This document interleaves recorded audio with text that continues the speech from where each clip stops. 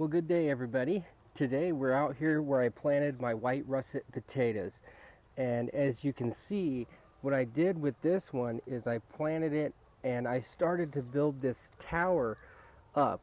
The actual potato is planted about 8 inches deep within the ground, and then I have about another foot, maybe a little bit more, of soil that I piled inside of this box that I built here around the potatoes.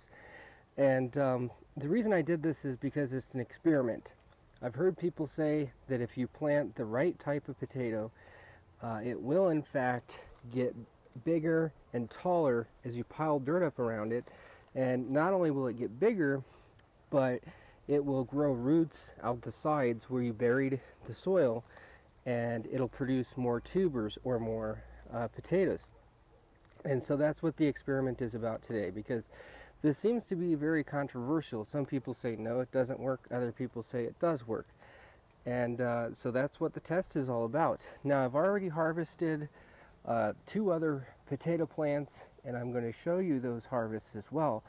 And those were just planted in the ground. I have one more back here that you can't see. It's behind this box, and it is planted in the ground. And what we're going to do is we're going to compare and see how well these plants that were planted in the ground did compared to this one. And they were all planted just with one white russet potato. So I've dug down 6 to 8 inches or so, and what I've got here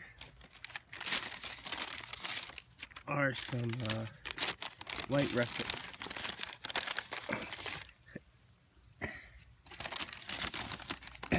And I believe these are a mid to a late season,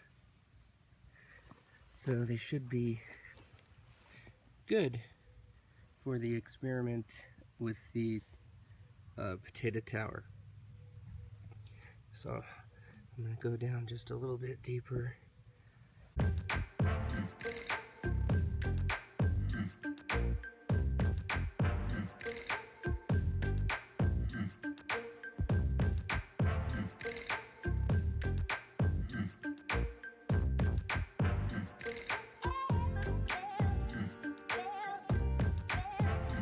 Alright, we're back at the potato area here.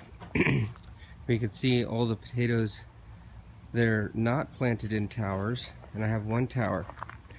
Now, this has actually proven to be the healthiest and largest plant, because I've already filled one layer, I don't know, 5-6 weeks ago, and there's at least 6 inches of potting mix on top of the actual ground level, and the potato was planted about 6 to 8 inches below ground level. So this will be a good test. Now I'm going to add another 6 to 8 inches of soil, and I'll be back once I've got that done. Alright, here it is. No gimmicks, no planted potatoes in there or anything, just one plant topped off with soil. And what I've used is peat moss, a little vermiculite for aeration, a little sand, no particular measurements, just what I felt was right. And to buffer the pH, the acidity, I've used quite a bit of worm castings as well. Alright, here are the white russet potatoes. I have one planted in the ground here, one in the ground there, one in the ground there, and one in the tower. You can see it's just really outgrown the rest of them. So this batch over here, they look like they are getting ready, the plant is getting ready to die. So I'm just going to harvest that today, and I am using a pitchfork, so I'm going to need to be careful. So I'm going way behind. Oh, and I can see some potatoes have found their way up through the dirt there, so I will no doubt have to toss that one. This one right here got exposed to the sun, and that's unfortunate. But the good news is I can leave it in the ground and it'll come up next year. So let's see what we got here. All right, there's the plant. I had a couple of potatoes here. This one here. Got plenty of them. Oh, this one I managed to get scarred up, so you have to eat that one right away, and that's fine. That's why I don't really, it's not a big deal if one gets scarred.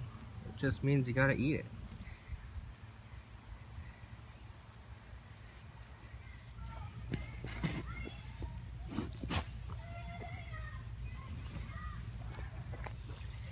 Alright.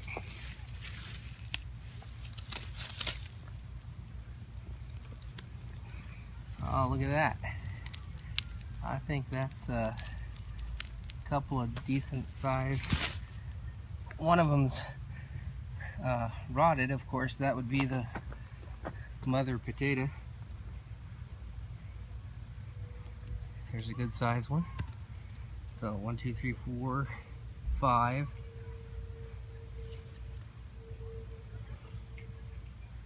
Oop.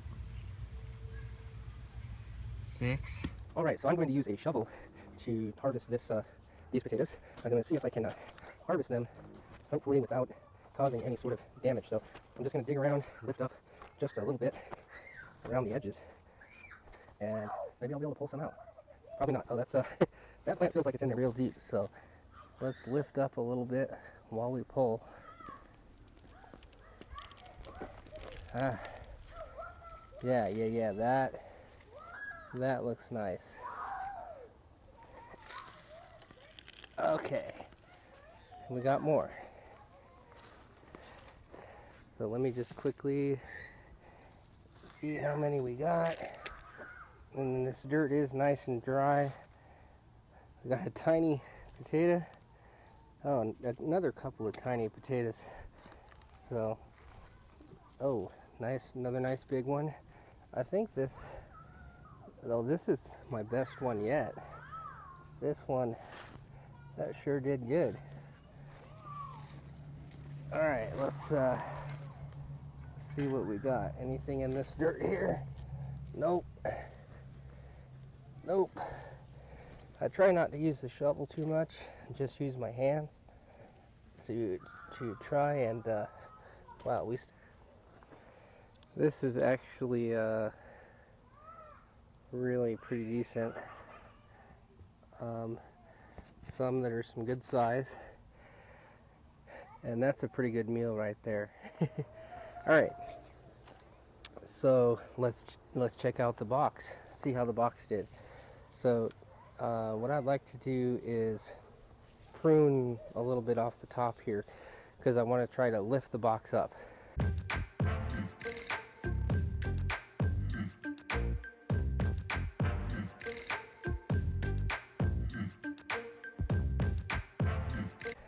Alright, so just quickly, I'm going to see if we can loosen this and lift this box away.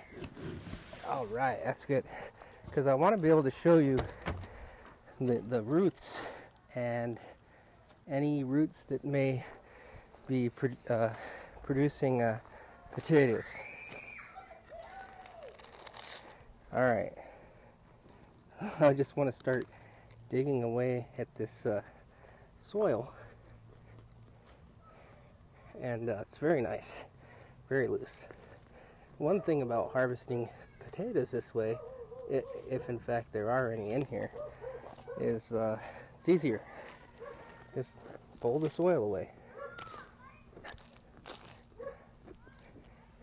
Okay, so far a lot of really good roots. So whoever said that potato plants don't produce roots out of the stems is incorrect.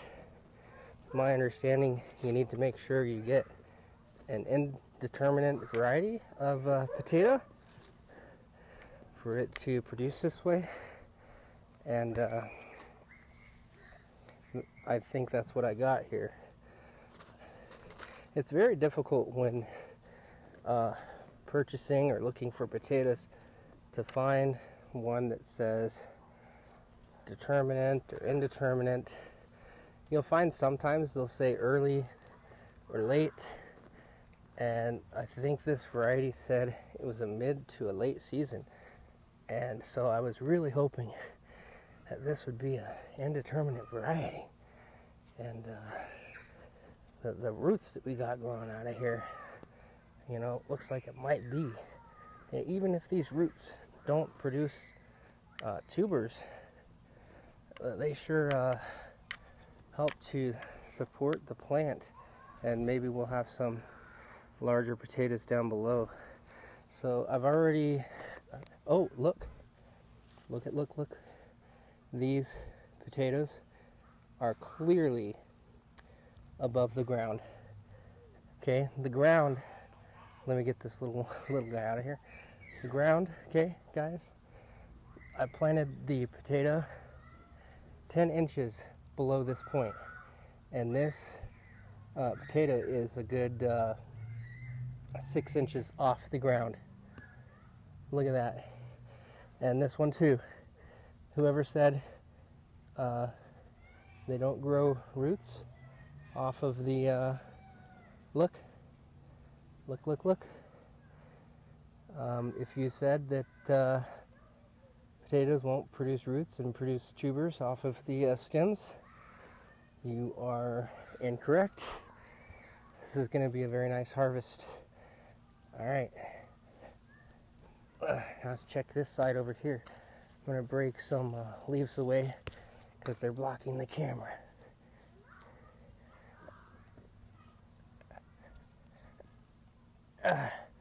Now, had I started this tower earlier, oh wow, that potato right there is above ground level as well. Above ground level. So mother potato is a good 8 inches below that. So I'm going to clear more of this soil away. It's hard to do while I'm holding the camera. I'll be right back. Okay, I got the soil cleared out right down to the ground level. So ground level was here, and wow, I've got a monstrous potato there. That is clearly the biggest potato out of any of the plants. I have a pretty decent size one here, and again, there is one of the potatoes that's clearly produced by the stem right there. And yeah, obviously not a gimmick. I wanted to show you as I did this so you can see for yourself. Now I've got to have a load of potatoes right under there, so I'm going to dig these up right now. I'm gonna have to be careful with these. Maybe I can get this big one out of here. Yeah, look at that. Nice. That is just beautiful. I should probably save that one for seed. Let's get this other little one off of here. And this one. Nice little potatoes. And I've got one right here. I can definitely feel that. Yep. Just right at the surface of the ground here. Oh, another one right at the surface. You want to be careful. Oh boy. Yeah, I haven't even gotten in here with the shovel yet. And yeah.